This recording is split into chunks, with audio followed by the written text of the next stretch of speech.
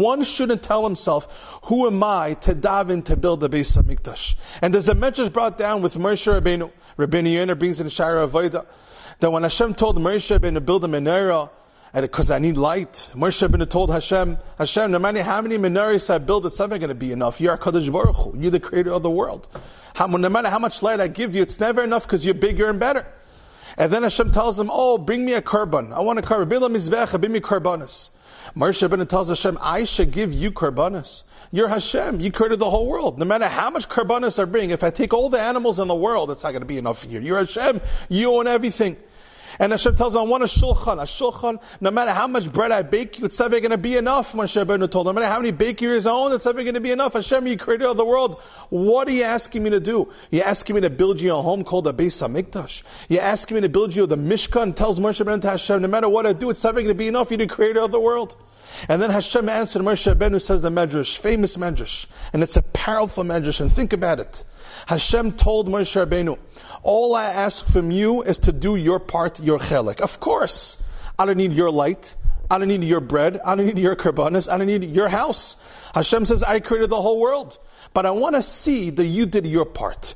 You're doing your part, although it's small, to me that's the whole world. You're doing your small part, says Hashem, to me means the whole world. What Hashem wants us to see is to do our chelik, to do our avodah, to do our job. We want the Beis HaMikdash rebuilt, but what do? We have to care.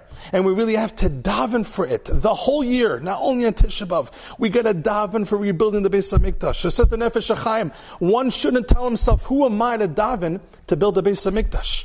Because you are capable of actually building the Beis HaMikdash as a Nefesh HaChaim.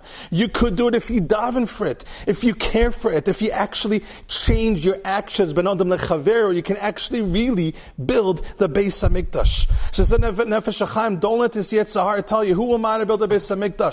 Because you can specifically, actually through your tefillahs and actions, build a Beit HaMikdash. If all of us thought like this, if all of us live by our lives by understanding how much of a difference we can make in rebuilding the Beit HaMikdash, by now the Beit HaMikdash would have been rebuilt. The issue is that we don't believe in ourselves enough. We don't believe in ourselves enough. We think there's so many other people that are from. There's so many other people doing Torah mitzvahs. There's so many Rabbanim. There was so many Rabbanim. There will be so many Rabbanim. Do I really make a difference?